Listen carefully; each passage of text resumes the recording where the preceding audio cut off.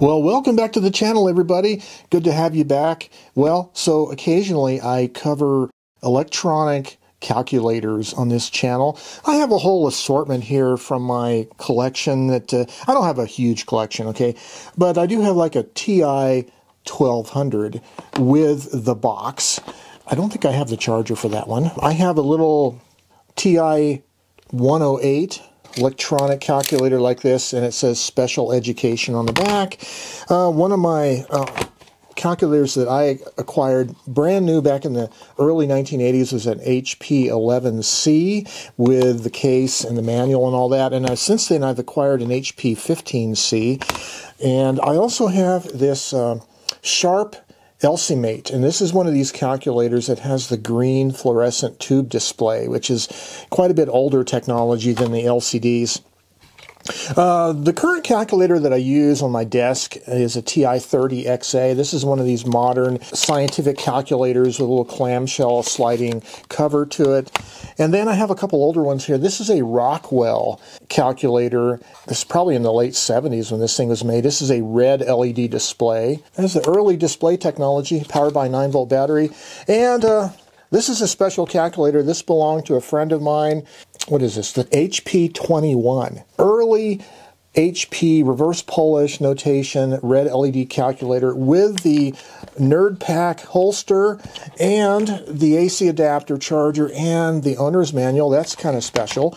But more recently, like about 6 months ago, one of my viewers, James Copeland, sent me this calculator. This is a Canon TP-7 thermal printing calculator. Let's take a look at it.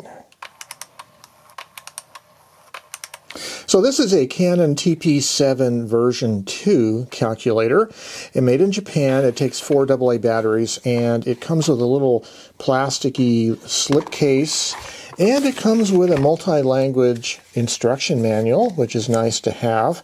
The manual was printed in 1985, at least it was copyrighted in 1985, so I'm assuming that's approximately the age of the calculator itself. So mid-80s, and this is interesting because in the mid-80s is when we saw thermal printing typewriters come out, and this, of course, is a thermal printing calculator.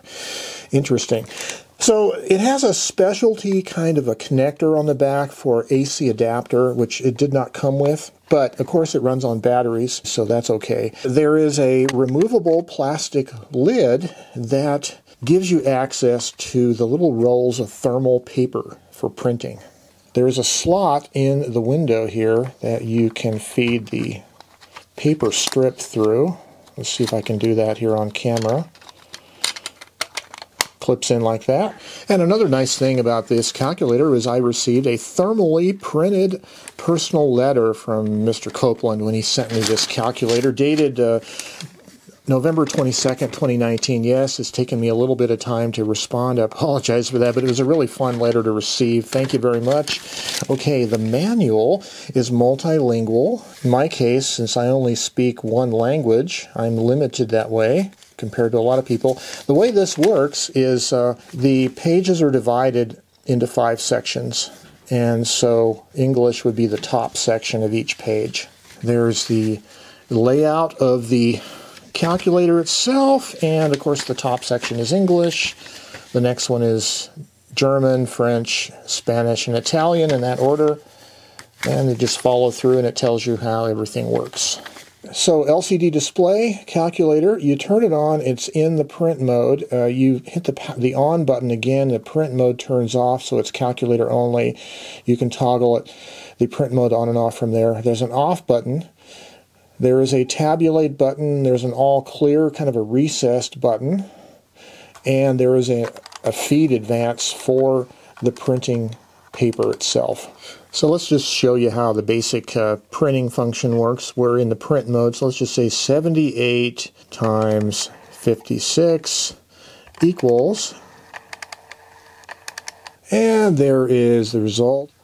So there is this pound key, and the function of it is to enable you to put numbers into the tape without those numbers figuring into the calculation. Like, for instance, if you wanted to put serial numbers or identification line numbers for your calculations, you would hit the number, like, let's just say whatever, 9, and then you hit the pound symbol.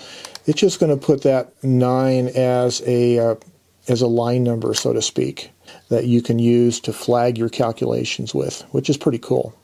Okay, so there is a graphing function. It is the G key, and it basically makes a little bar graph of numbers between 2 and 99. And it basically makes a little bar graph proportional to the length of the number. Now, you can use this in calculations, like, for instance, if I want to type the number 7, hit the G key, times 5, hit the G key, and then equals, and then print out the bar graph of the result.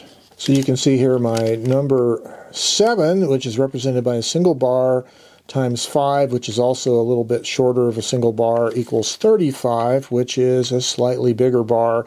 Okay, so the tab key, which is right here, if you press it so that there's no symbols below the display, that means it's floating point decimal point display.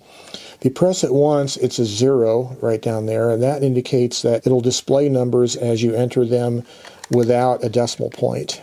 Then if you press it again, you'll have a 2, and it'll display numbers with 2 digits to the right of the decimal point. And then if you press it once more, it'll have a plus symbol, which means that it'll display numbers to 2 decimal points, but you don't have to enter the decimal point itself. So this is kind of more of the business calculator financial kind of use. So for instance, $89.56 plus $65.23. You don't have to enter the decimal point at all. It just assumes that the decimal point is there. The display, it automatically takes care of that decimal point. $154.79 is the total there. Okay, so just as an experiment, I removed the paper tape and I'm attempting to reinsert it, and it's taken me about 5 minutes to figure out how to do it. Well, obviously you put it into the rear slot and advance the paper, but I couldn't quite tell what the rear slot was because there's actually like an intermediate slot right in the middle up here. Turns out it's all the way in the bottom. You have to slip it in there all the way underneath the floor, so to speak, of the little holder compartment, and then advance it, and it will finally feed the paper in like that. And you will have this little problem here where the paper will want to unfold itself, and so in order to get it to fit properly in the compartment, you have to kind of roll it like that, tight enough to where the paper will fit underneath there, and then you want to advance the paper enough so you can get it through the little slot in the plastic window, and then put the plastic window in place, and there you are. Now, depending on the type of batteries you're using, they're calling the batteries either high-performance manganese or regular alkaline. So alkaline cells, you can print about 14,000 lines on a full set of batteries, which is about 6 rolls of paper. Okay, this calculator takes the type TP-38 thermal paper, and it came with a box. This paper is available on places like eBay. I've looked, and they are there. But they cost quite a bit more than 75 cents a box, of course. So I really appreciate James sending me not only the calculator with its carrying case, but spare rolls of thermal paper. It is a really cool little calculator set. This is an interesting little calculator, and it's certainly a valuable addition to my collection.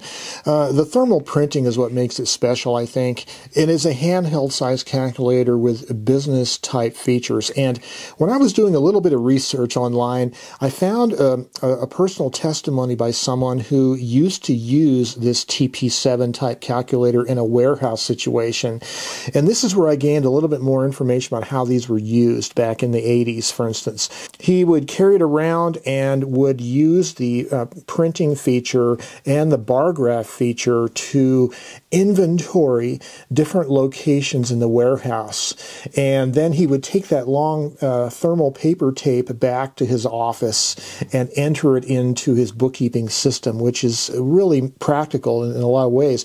So hypothetically, you could have a paper strip like this, like for instance, location 126.8 had an inventory of 45, 127.2 had an inventory of 18, 128.5 had a number of items there were 37. Location 129.0 would have 75 items, and location 130.3 had 27 items, for instance. You know, these kind of calculators came out long before we had modern kinds of automated inventory management system that we have nowadays. So it's not really intended to necessarily be used primarily on a desk like a business person or an accountant. The purpose of these was handheld portability, taking it places out in the field like warehouse situation, for instance. And that's pretty cool. Well, thank you very much, James, for having sent this to me. And I really enjoy these oddball little calculators that have these specialty uses. But even so, it still, I think, will function on the desk if you want a printing calculator that doesn't take up a whole lot of room on your desk, like in terms of footprint size. It's difficult to find a printing calculator these days that is this small. Well, this is Joe, and another little addition to my calculator collection. If you guys have any interesting stories about thermal printing calculators like the Canon TP-7, I'd like to hear your comments down below. Okay, guys, until next time, stay creative. Have yourselves a great day. Bye-bye.